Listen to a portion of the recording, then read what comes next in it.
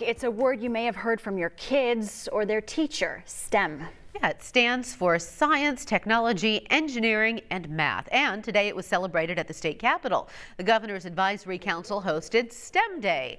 Teachers and students showcased exhibits and how it makes these projects are preparing us for the future. It was an opportunity to get a progress check on career opportunities. Governor Reynolds highlighted STEM's importance.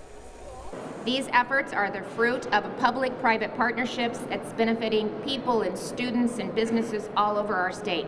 So let's stay the course.